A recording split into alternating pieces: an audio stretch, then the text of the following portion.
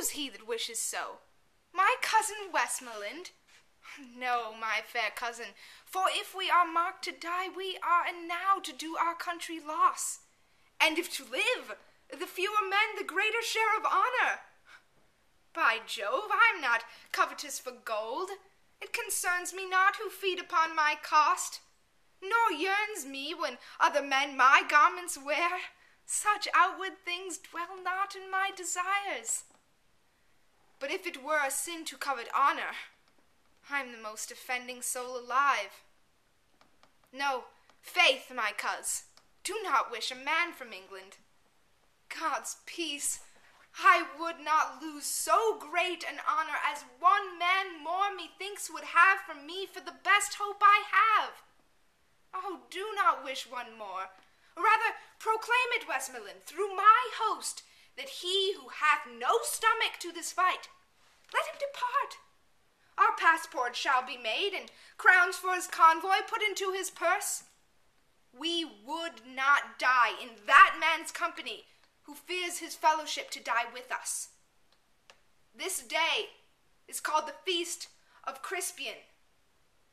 He who outlives this day and comes safe home will stand a tiptoe when this day is named, and rouse him at the name of Crispian.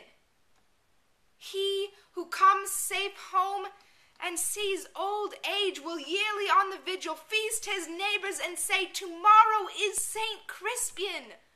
And then will he strip his sleeves and show his scars and say, these wounds I had on Crispian's day.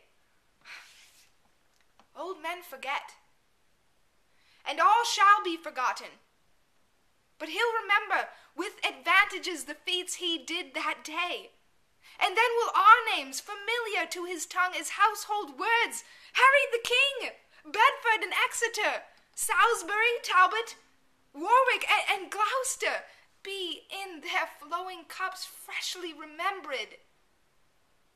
This story shall the good man teach his son, and Crispian shall ne'er go by from this day to the ending of the world, and we in it shall be remembered.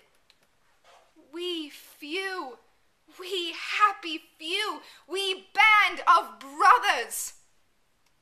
For he today who sheds his blood with me shall be my brother. And be he ne'er so vile, this day will gentle his condition. And other men in England now abed will think themselves accursed they were not here, and hold their manhoods cheap, whilst any speaks of he who fought with us upon Saint Crispian's day.